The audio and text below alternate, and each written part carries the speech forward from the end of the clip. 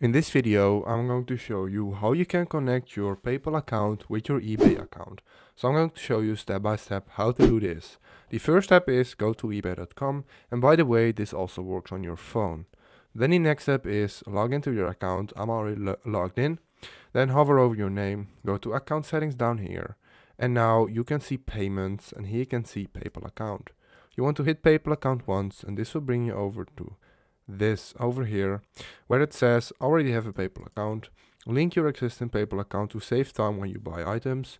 So let's do that. Hit link PayPal account, and then you can start entering in all your information. So I'm going to do that right now.